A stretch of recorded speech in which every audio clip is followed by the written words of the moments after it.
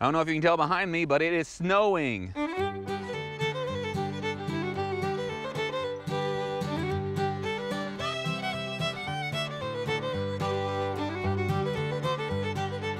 I got a comment on one of my videos yesterday. As you know, here on Copperhead Road Homestead, we have a lot of animals.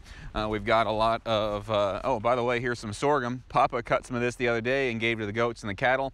So we're gonna save all this. And it looks like, interestingly enough, that some more of it is coming up down here. I don't know if it's gonna live. It may or may not. Down here at the bottom, you can see a little bit. Do you see down here? There's a little bit of green down there. We gave some of that to the goats and the cows yesterday. As you know, we have a lot of animals here. We have all sorts of poultry, ducks and chickens and geese and guineas, but we also have goats and pigs and cattle. I got a comment on one of my videos yesterday. It was the one about castrating a pig. Said that he hopes that that I die, that I should go to be a vegan. I'm a scumbag, and he hopes that I die and I come back as an animal. That the same thing happens to me. Here's the pigs, you see them? Do you see the snow falling down around me too? Anyway, I gave I got shocked. But I sent him a link to an article that said that veganism is actually worse for animals than eating animals. When you grow all sorts of food, when you grow all sorts of vegetables, a lot of people will put fences up, they'll spray pesticides and herbicides.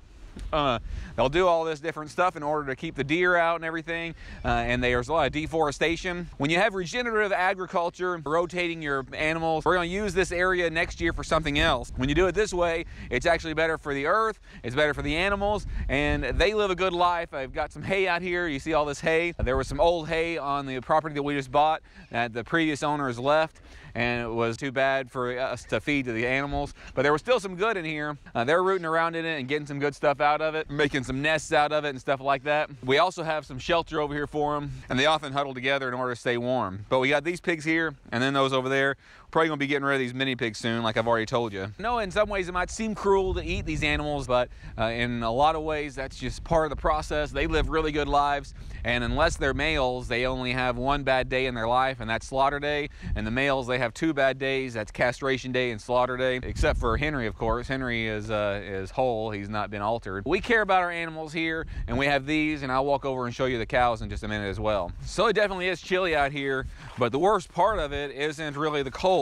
The cold is unpleasant, but the wind, it's a little windy out here, and that's definitely cold and unpleasant. I'm walking over here to the high tunnel. It's over here behind me this way, and it is a little chilly in there today because the sun isn't out. If the sun was out, then it wouldn't be quite as cold in there. It'd be kind of warm in there, actually, especially when you step in and step back out. It feels really warm in there and colder out here then. There isn't any wind in here because we've got the sides down. That keeps the wind out. So all those starts that were over here, I've got them in the ground. So right here is some Swiss chard, some Brussels sprouts, some broccoli, some cabbages, and a couple little lettuces here. And actually that dill I went ahead and planted over here as well. Just planted everything, got it in the ground. So far we're doing okay in here. This thermometer says it's 34 outside. That's over in front of my house, and it's 48 degrees in here. But that's plenty to keep it, you know, things growing in here and prevent the frost that's happened. And we had a couple of frosts, or had a frost a couple of nights ago. Things are going really well in here. We're just, you know, trying to figure it out. Let me show you my starts from the Texas boys too. Here are these cuttings. Over here are the mulberries, and these are the figs that I got from the Texas boys, the Celeste and the Alma.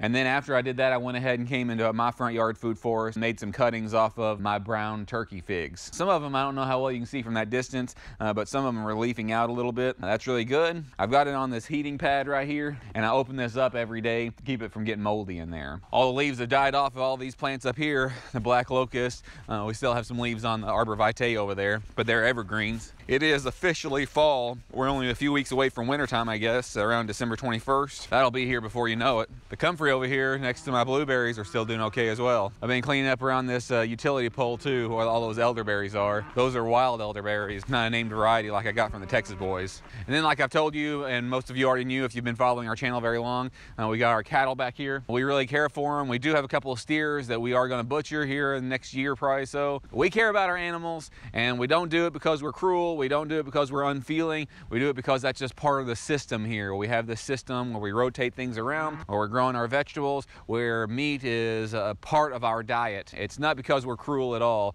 and many of you can understand that. We're not trying to be inconsistent at all. They are part of the process, and they do have good lives here. But then at the end of it, there's our dinner. Here are our cattle. It's part of our process, part of our whole plan. If you like things like this and explaining how we feel about this, keep following our channel. We're gonna keep doing more things like this. Keep on following and watch what we're doing. We do a new video every Tuesday, Thursday, and Saturday, and a live stream on Sunday night on YouTube at 8 p.m. Central Time. And we'd love to have you at something like that. Thanks.